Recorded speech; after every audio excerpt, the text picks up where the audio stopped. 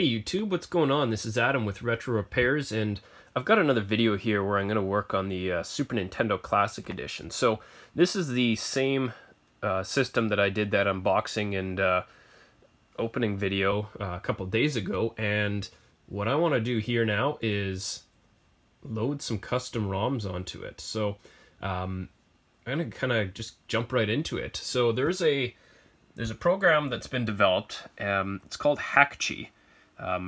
Spelt Hakchi, and they've recently updated this program for Nintendo Classic, Super Nintendo Classic Mini support.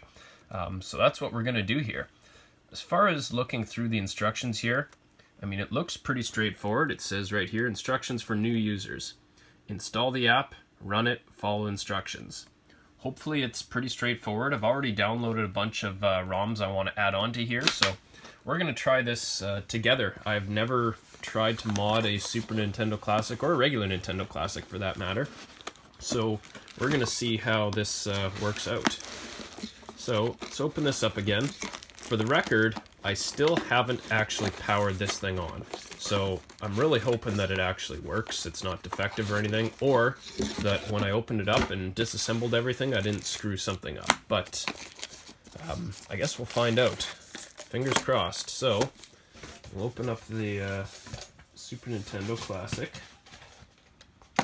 So there we go, and we need the micro USB cable for this. So we have to hook that up directly to the computer using the USB port. Pretty self-explanatory, I think. And voila, almost like magic.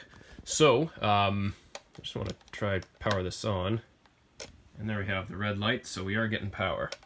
Cool. So I guess first thing to do now, we're going to install this app using Hakchi Web Installer.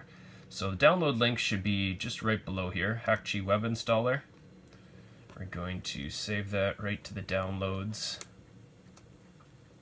and save. And should be good to go here. So hopefully this is a pretty quick process. Downloading, installing, let's go with yes. And just like magic, we've skipped forward in time and the .NET framework has been updated. So let's see what happens next. A lot of nothing.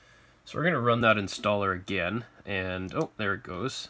Error occurred while attempting to install. So we'll close it and start her brand new again.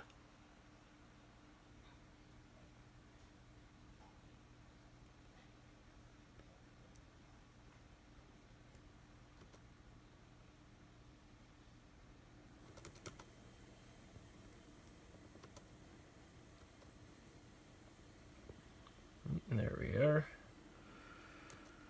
Install.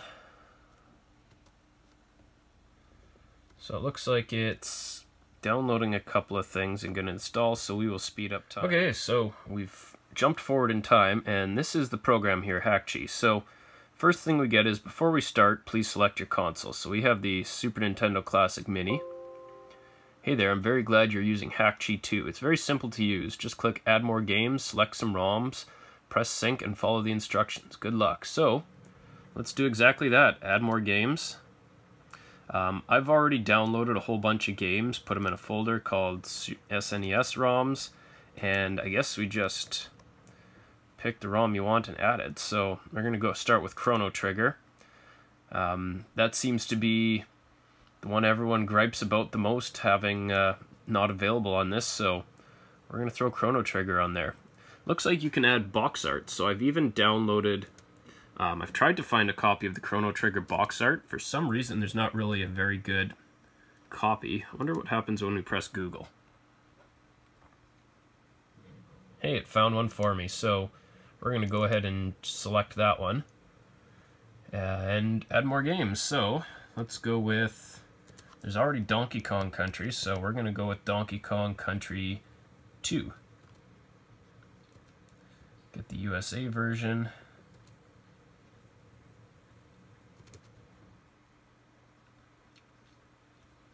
Let's Google search for some box art. So this is very handy. When I Google searched box art for Chrono Trigger, it didn't really find a whole lot that I liked here. Well, it looks like you can even add, you can customize some of the info. So you can change the name. So Donkey Kong Country 2, Diddy Kong's Quest. We'll leave it at that. 2 players, not simultaneous. Release date. I went ahead and actually looked this up. So Donkey Kong Country 2 release date, November 20th, 95. If you want your Super Nintendo to look good, so 1995, November 20th. Publisher, I believe Rare made this one. And that's about it. Let's do the same for Chrono Trigger. So Chrono Trigger release date, March 11th, 95. So it actually already figured it out here. Chrono Trigger, March 11th, 95. Publisher was Squaresoft. So let's go ahead and synchronize selected games. You need to flash the custom kernel. This is only required once. Do you want to continue? Yes. Do the following steps. Make sure power button is off. Reconnect your Super Nintendo Mini to PC. So I'm going to do that right now. Hold the reset and turn on power. After a few seconds, release reset. The power LED should not be on.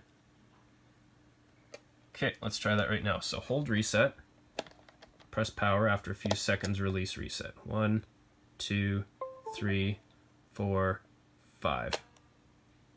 Power LED is not on. If driver is not yet installed, install driver. So let's do that.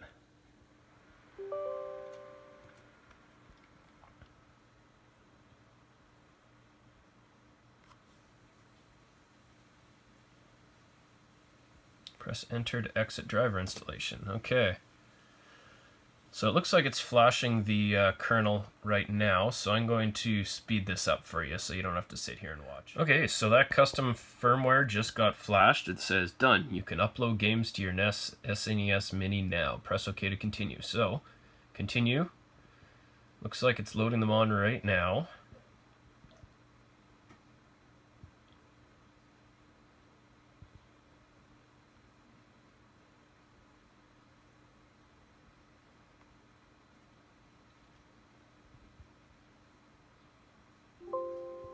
And done. So I guess that means that it's all finished. I'm not, oh, it looks like it's still thinking, and this bar here at the bottom is not finished yet. So I don't know, I guess I'm gonna wait and see what happens here. I don't want to unplug it right away and risk bricking my system, so I'll give it a minute and I'll show you anything that happens to pop up. Okay, so I've waited about a minute, and at the bottom left here, it looks like this red light, which previously was red, is now green. So I guess that means it's done. I'm just going to click synchronize one more time and see, just to make sure nothing new happens. Processing original games. Like, the thing that I'm concerned about is this bar here that's not full. That might just be storage.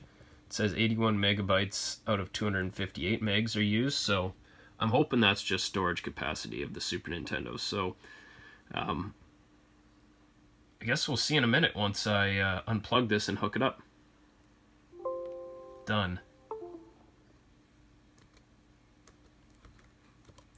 Well, I guess let's hook this up and see what happens. Okay, so I've got her hooked up here, and this is the moment of truth. Power it on, and fingers crossed, let's see what we got here.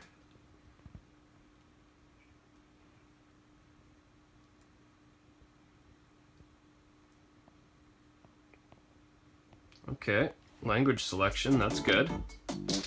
And some sound. So let's go with English.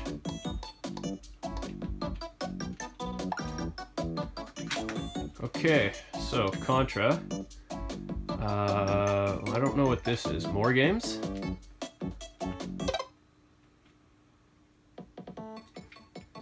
Okay, cool. So it added these into a More Games folder. I wasn't really sure what to expect, whether they would show up with the original games that were added on here or not, but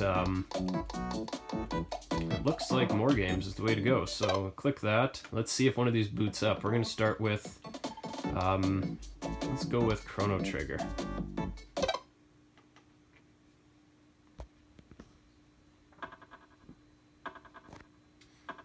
Alright, so it looks like we're loading up, and it seems to have worked. So that was actually remarkably easy.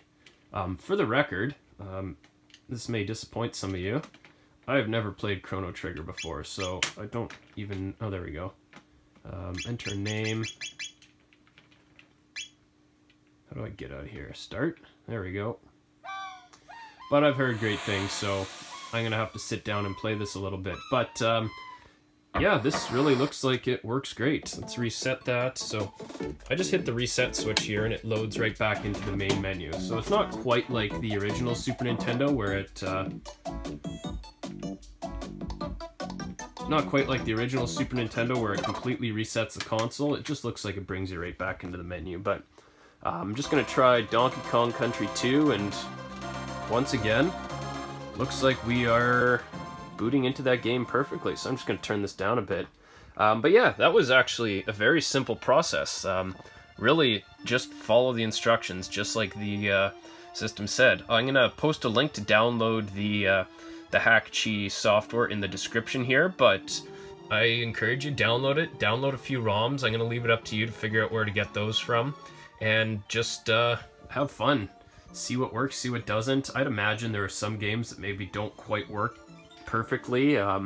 Most likely ROM hack types of games, and possibly some that use the Super FX chip. I'm not too sure, but definitely I'm going to be playing with this quite a bit, trying to figure out what it can and can't do. But anyways, thanks a lot for watching this video. I hope that it was helpful when it comes to modding your own Super Nintendo classic. If you like it, be sure to like the video here, leave me a comment below, tell me what you think, and subscribe to my channel. That way you get all my videos as soon as possible. Thanks a lot for watching, and we'll see you next time.